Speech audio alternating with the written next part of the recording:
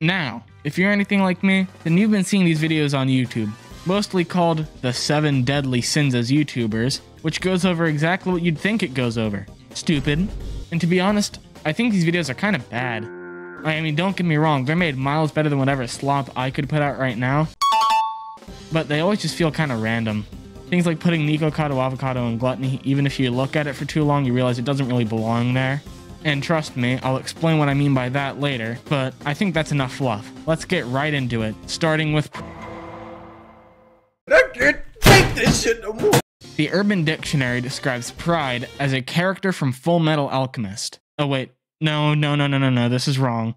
The Urban Dictionary describes pride as a sense of one's own proper dignity or value, self-respect.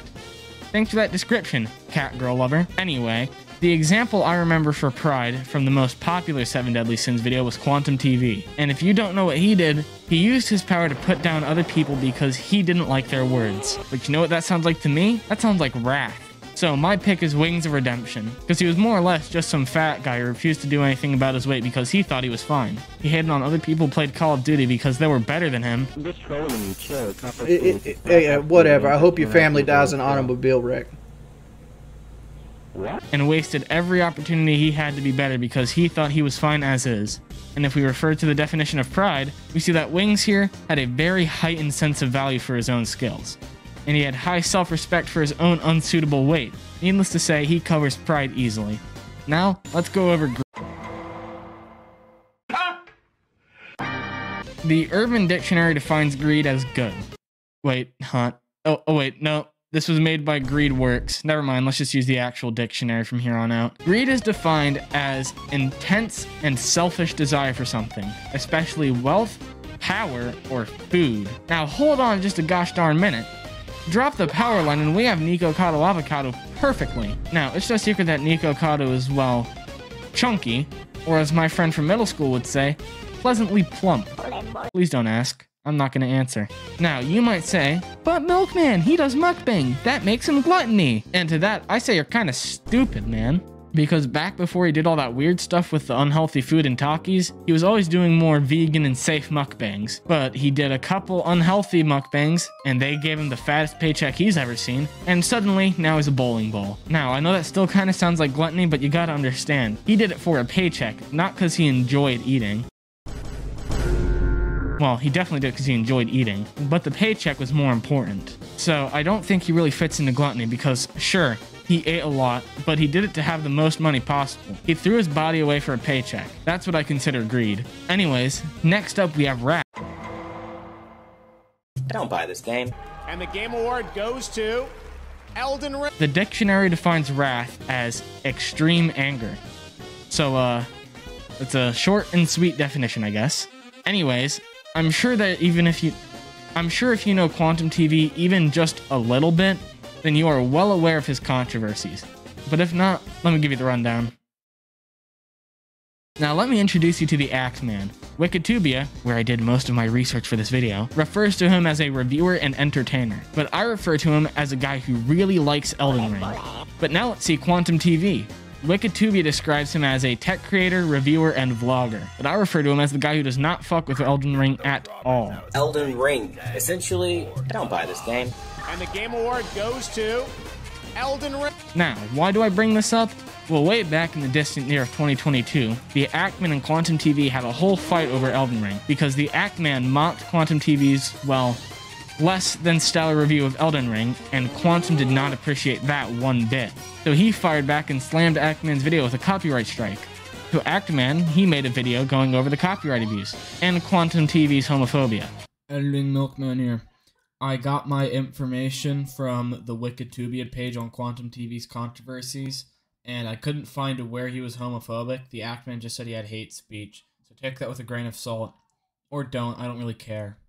Enjoy. And Quantum TV did not appreciate that one at all. So Quantum, well, he kind of got a little angry, and he called Ackman's mom. Who is this? Yo, Mom. He called Ackman's video defamatory, and then threatened her. Now, I would go more in depth on that, but I don't think I really have the expertise to talk on it, and there'd be a lot of allegedly thrown in there.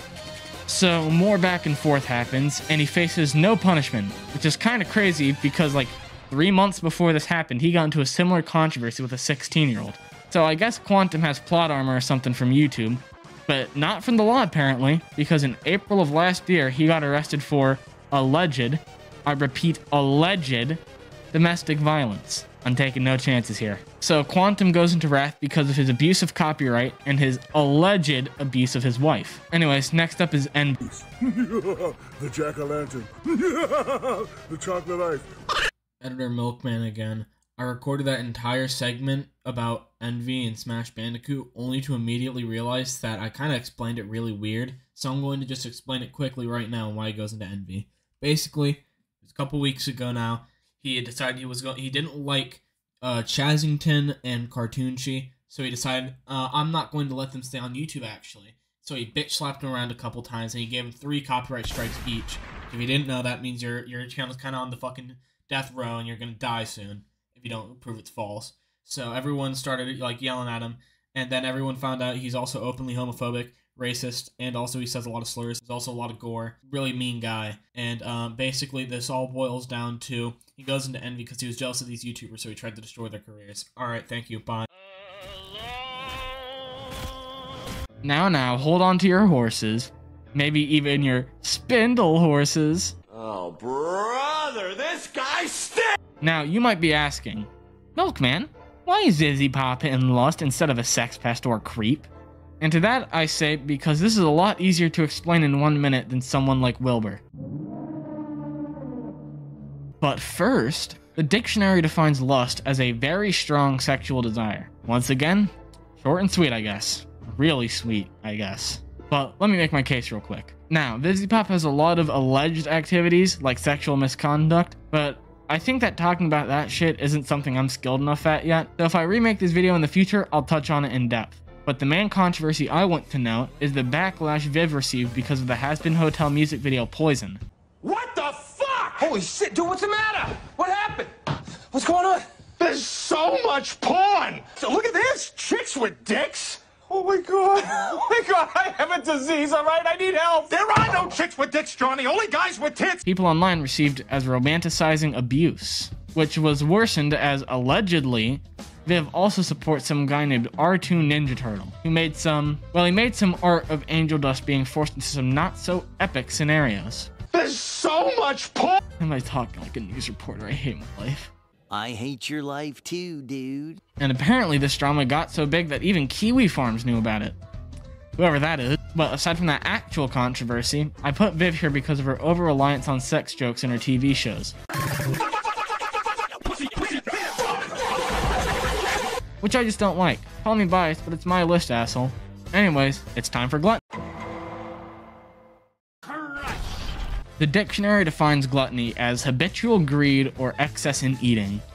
Now, I recognize that this is where most people would place Nico Cotto Avocado, but there's a big difference between these two roly-polies. Nico Cotto Avocado eats for a paycheck, and is actively aware of the effect that this level of eating is having and is actively working to stop it. Jay is openly proud and supports fat people being fat. And no, I'm not going to say plus sized. I'm fat, she's fat, get over it. Now, unfortunately, I don't have a wiki to suck dry for info, but I do have one ace card that I can use to help prove my point. So way back in 2023, our local fat activist Jay decided that airlines were discriminatory. Now, that, in my opinion, is a crazy accusation. So naturally I thought to myself, well, why would she say that? And the answer I quickly found out was that airlines supposedly were discriminating against fat people because us fat people weren't being given 2 seats on a plane for comfort. She even said we are being herded like cows, which I am sure she knows a lot about considering her size. Now, I know I might be going a little harsh on Jay specifically. Editor Milkman again, I apologize in that next sentence, but I take it back, I'm not sorry at all. Stop promoting death, dickhead. And I know, you're probably thinking right now, Milkman, why do you care? This is such a dumb request that I obviously didn't go through. And that, my loyal viewer, is where you are 100% wrong. Because if you book a flight on American Airlines as a fat person, you can kick a perfectly normal and healthy person off of a flight because you now can get a comfort seat. Or at least you could in 2023. Maybe they discontinued it because my research brought up nothing on if it's still active. But the fact that it happened at all says a lot. Now, I think if I went on about Jay in this video, it would be a lot longer than I'm willing to edit. So I'm just going to end my fat people rant there. We aren't fat by nature, we're fat by dumbassery. The editor's gonna hate this video. Ding, ding, ding, ding, ding! Fuck you! What's your favorite Pop-Tarts? The 2002 tie-in merch Pop-Tarts that came out for the Spider-Man movie. The dictionary defines sloth as...